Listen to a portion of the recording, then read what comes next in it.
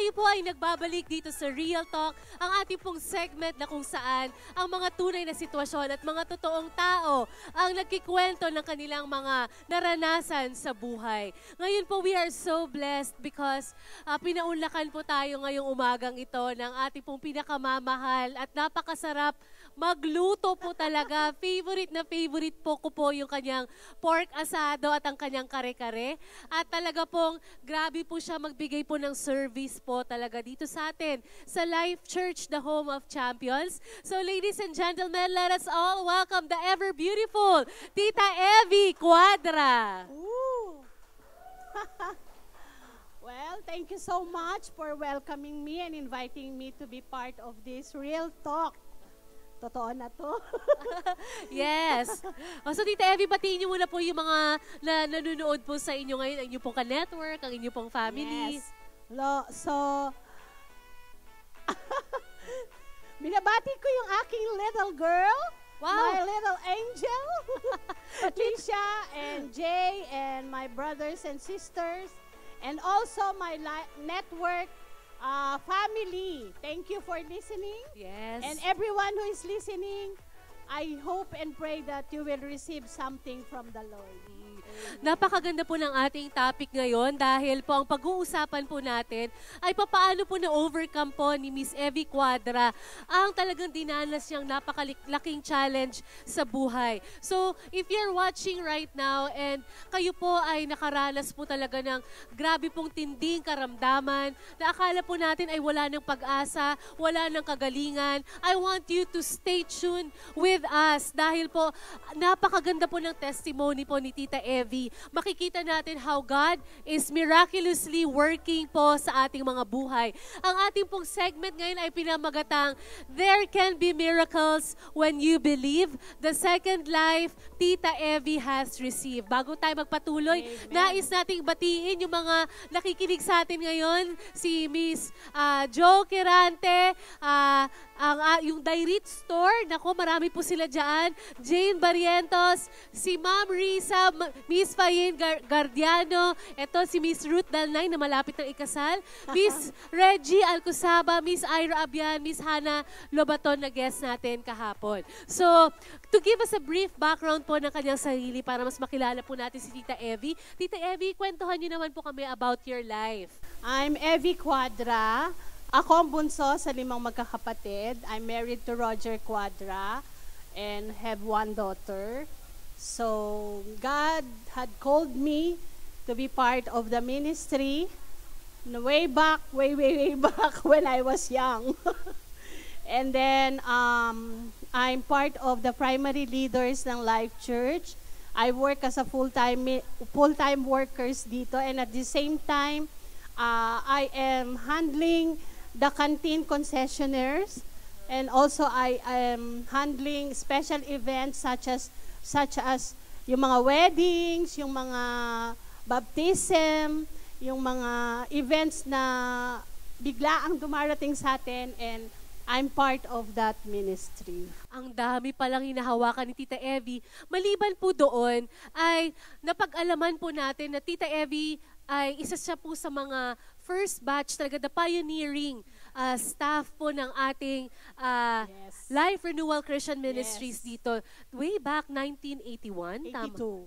1982. Yes. So talagang talagang dinedicate niya po yung kanyang years po ng kanyang kabataan sa pagmimisyon. Yes. At dati nga parang ang sabi niyo, di ba po, parang ilang buwan lang kayo dito. Oo. At ngayon ilang years na po kayo dito sa Palawan? Bumalik ako ng 1998. Ilang years na ba yun? So matagal-tagal na talaga. So kumbaga, konti lang yung umalis ako, pero yung 37 years natin, siguro mga 35 o 32 years akong nandito sa Life Church. Amazing. So ngayon po, pag-uusapan po natin, Tita Evie, kwento niyo naman po sa amin. Kasi po, hindi po lingid sa atin na talagang may pinagdaanan kayong napakalaking pagsubok that it almost took your life. So pakinggan po natin yung story po ngayon ni Tita Evie. Siyempre, nung nasa ministry ka, you're serving as, di ba nasabi ko kanina, I'm part of the event ng church. So that time, there is an event here in the church and I am serving the guests, food and everything, catering and everything. And then during that serving, something happened to me. I really felt so bad na hindi na ako makahinga. At umiiyak na ako sa isang tabi kasi I cannot throw the ball because ongoing ang ministry dito. And yet, nahihirapan akong huminga. Di ba na? So, yun yung nangyari sa akin. And then, pastor told me to go. I went to Manila for an executive check-up. And there I found out that I have 3 veins on my body, on my heart, that needs to be operated. Siyempre, sabi ko, Lord, hindi mo bibigay yan ng hindi basta-basta ganun lang. So sabi ko, Lord, hindi po ako, ikaw po ang bahala sa amin. So, I went back home from Manila to Palawan and tell my family what is happening. And then sabi ko, Lord, hindi biro ang triple bypass operation. And it's too expensive and I don't know where are we going to get that money. Hindi siya biro. Ano po yung una yung reaction nung sinabi ng doktor na ikaw ay may problema sa iyong puso at kinakailangan kang operahan? Siyempre, umiyak ako. Siyempre, downcast ako. Sabi ko, Lord, nagmi-ministry ako, bakit ganito? Sabi kong ganon. And I really don't know what to do. Hindi ko alam kung saan ako hahawak. But thank God, God's word is so powerful. So, when I was praying, God gave me the word in 2 Kings, chapter 5. It's about the story of Naaman, the leper. And then God told me that you need to undergo the process. Kasi at first, I don't want to go the operation. Ayoko. Sabi ko, my God is so big that He can heal me. And nothing is impossible unto God. So sabi ko, Lord, kaya mo akong pagalingin. Pero when I was meditating and asking God what to do, He gave me a word in 2 Kings chapter 5. And then, in the story of Naaman nga. And then God told me, you need to undergo the process. What struck me most in that word is that, di ba ang sabi ng Lord kay sandali lang po basahin natin yung word ni God. Sabi ni Lord kay Naaman, you need to dip yourself doon sa water. Doon sa Jordan River. Tapos sabi ng Lord, sabi ni Naaman, bakit doon pa? Sa lahat naman ng mga river, ito pa yung pinakamaruming river, ba't doon mo ko? Pero sabi ng Lord, you need to wash and be cleansed. That's the word, wash and be cleansed. So God need to wash me. That's why I need to go to the process and be cleansed from all the sickness or ano man yung meron sa buhay ko. Dapat linisin ng Panginoon. Pero take note everybody take note. Pain is real. Totoo yun. Yan na. Tita Evie. Yan na. Masakit kasi hindi ko alam ang gagawin ko. And sinabi sa akin ng doktor na I need to be operated, ganito, ganyan. You will be dead 7 hours. Wow. And my heart will be removed from my body. And sabi ko, Lord, tanong ko pa nga sa Lord, sa doctor, ano yung guaranteed ko na mabubuhay ako? Kasi double yun eh. If you will be operated and not to be operated, the same, you will undergo death. Kasi pag hindi ako na-operahan, chances are mai-stroke ako. Praise God lang. God had given me a strong body na hindi pa ako nagkakaroon ng stroke. But eventually, it will come. Sabi ng doctor sa akin. So actually, it took me 1 month before I made the decision. Umuwi pa po ba kayo dito sa Palawan? Yes, umuwi pa ako dito and it took me 1 month before I made the decision na talaga magpapa-opera ako. Teka po, Tita Evie, ano naman po yung naging reaction ni Patchy dahil nag-iisa siyang anak? At syempre po si Tito Roger, nung nalaman po nilang kailangan ko operahan at ito yung process ng pag-oopera sa'yo na kailangang tanggalin yung heart mo from your body at you will be parang dead. Talagang medically dead for 7 hours. Yes. So ano po naging reaction nila? Masarap lang talaga kapag may pamilya ka who will support you. Actually, they are the one who's insisting magpa-opera ka, pero ako yung ayaw. Kasi sabi ko, number 1, financially, I don't have that big amount. Take note, the operation will aabot siya ng 1.5 M. San ka magnanakaw ng 1.5 M in that instant event? 1 month lang, kailangan kong ma-produce yung 1.5 million. But, sabi nga ng mga, ang tawag to, naiyak na ako, ng family, no, you will go, you will be operated. And everybody from the family supported me. I heard po yung pamangkin nyo na si Ryan Quirante ay isa sa mga arrhythmia nurses. Yes. Nung time po na yun. He formerly arrhythmia nurse in St. Luke's where the operation has done. So blessing talaga yun, guys. When you are in the Lord, nothing is impossible. Come on. Dahil, di ba sabi ko nga 1.5 M. So sabi ko, Lord, saan kami kukuha nun? But God provided everything. Would you believe? For the first time, the surgeon just gave me 120,000 professional fee. Wow. Normally po ba magkano yun? Normally, aabot siya ng 300 to 400,000. Amazing. And the greatest part of it is that binigyan niya pa ako ng installment.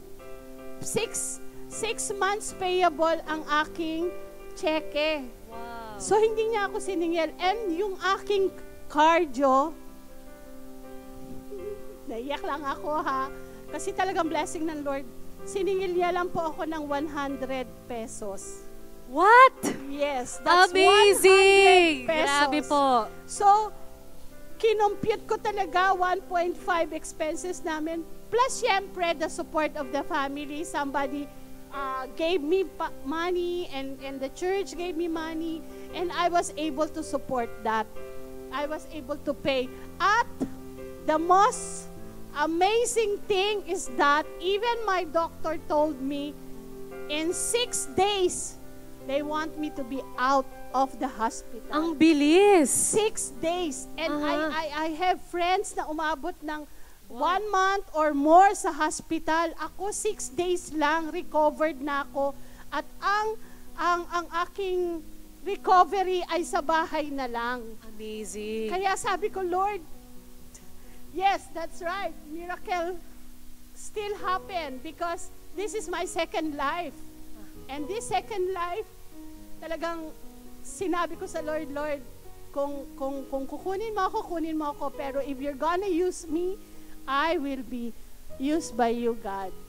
Yun lang. Wow. So, that is the amazing thing na binigay sa akin ng Lord. And up to this present, to be honest with you, to be triple bypass operated, marami pang mga bagay na pwedeng ma-infected ka. Madali kang bumaba ang immune system mo. And yet, up to this present, to be honest with you, 3 years na akong surviving. Wow. Yes, imagine 3 years na akong surviving from this bypass. And within that 3 years, maraming pagsubok pa rin na nangyayari. Yang COVID-19 natin yan, kaya nating labanan yan because more than this COVID, kayang gawin ng God yan. Again, I was tested last November. biglang humina yung aking lungs. Uh-huh. So, siguro yung iba sa inyo napansin na nawala ako noong November at saka noong February kasi humina talaga yung aking lungs. So, I need to go back to Manila to be checked up again. And, alam mo, ang bait-bait ng Lord. Yun ang gusto ko sabihin. Kasi, before things happen, ipaparamdam na niya sa akin. At pag naramdaman ko, gagawa ako ng way na, Lord, kailangan ako magpa-check up. And I found out when I go back to Manila last November, nagkaroon pala ng infection ang aking baga. And that infection, itong COVID, yun. Mararamdaman mo, baka magkaroon ka ng pulmonya, magkaroon ka ng mga komplikasyon. But praise God, easily, within 1 week, God healed me again. Wow, grabe. Kaya nga sabi ko, Lord, talagang hindi ako magpapahinto, Lord, kapag lumabas itong mga sakit na to sa akin. Nakaka-encourage pong pakinggan dahil Tita Evie has a choice. May choice po siya nung time na yun na nalaman niya na kinakailangan niya mag-undergo ng 3 bypass operation. Pwede yung sabihin na ayoko na, Lord, kunin mo na lang ako. Yes. Pero nakita po natin how courageous and brave po siya na sabihin na, Lord, kung gagamitin niyo pa po ako, buhayin mo ako. Kaya kung nakikinig ka sa amin ngayon at feeling mo katapusan na ng mundo, pakinggan natin yung story ni Tita Evie, i-recall natin how God can miraculously do amazing things sa buhay mo. Tandaan mo, the name of Jesus is above any other names. Ano bang pangalan ng sakit yan? You're going through tough times ngayon dahil may sakit ka sa puso, may sakit ka sa baga, meron kang HIV and AIDS, meron kang pneumonia, o meron kang nagkaroon ka ng time sa ICU. Wag, naku po, mas mataas, mas makapangyarihan ang pangalan ni Jesus. Yes. Just mention. And talagang anuhin niyo po yung name ng Panginoong Jesus. So, Tita Evie, tanong ko lang po, no, kasi napakarami niyo pong responsibility and talagang hindi po natatapos yun. I think pagkatapos po ng operation, bumalik po kayo agad sa inyong trabaho. Yes, after 6 months, I went back sa work. Siyempre, dahan-dahan, hinay-hinay. But still, God had given me the strength to do it. Kasi, sabi ng Lord sa 2 Corinthians 12:9, sabi niyang ganon, my grace is sufficient for you, for my power is made perfect in weakness. Therefore, I will boast all the more gladly about my weaknesses, so that Christ's power may rest on me. It's really by the grace of God, that's why I am standing in front of you, alive, kicking, and have this strength. Pero sabi ko kanina, di ba, pain is real. Talagang totoo yun, nararamdaman ko yun. And there are moments na in my mind, aside from the physical pain, meron ka pang battle in your mind eh. Ang battle mo sa mind mo, nagsasabing, hala, maihina ka na. Hindi mo na kaya yan. Andyan yung mamamatay ka na.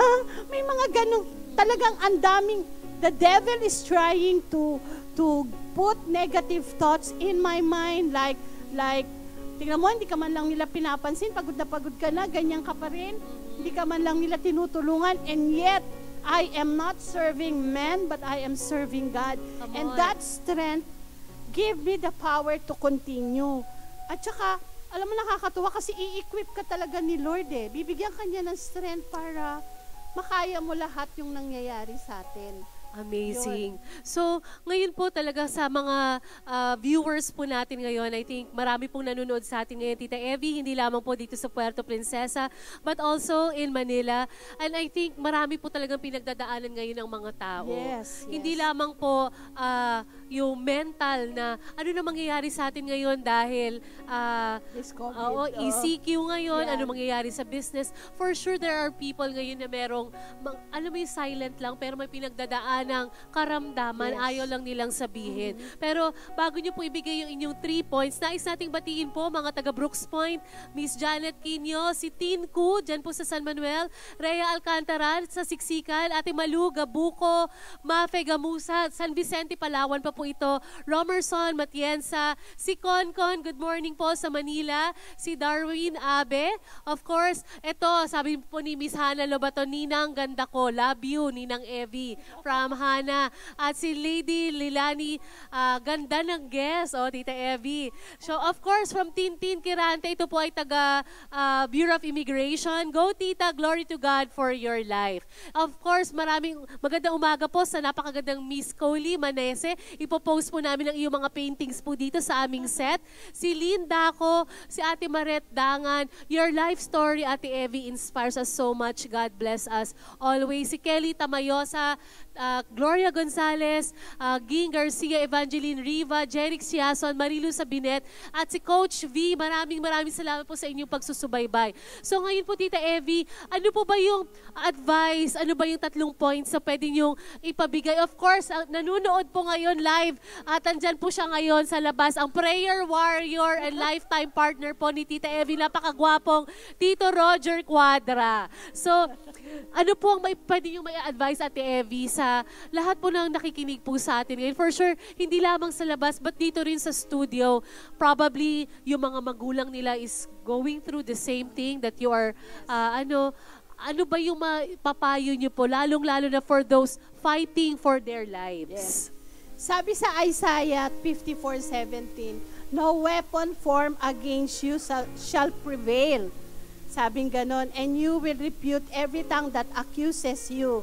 This is the heritage of the servant of God. Yes, no weapon, no hindrance, no COVID, no sickness. Come on. Diabetes pa yan, high blood pa yan, whatever it is will not stop us. It cannot go against us because what the devil intended to harm us, God intended it for our own good. Come on. 3 things I want to share to you.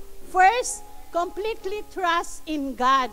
Kasi kapag, tandaan mo, sabi sa John 15, God is the vine and we are the branches. The branches cannot go on unless it is attached to the vine.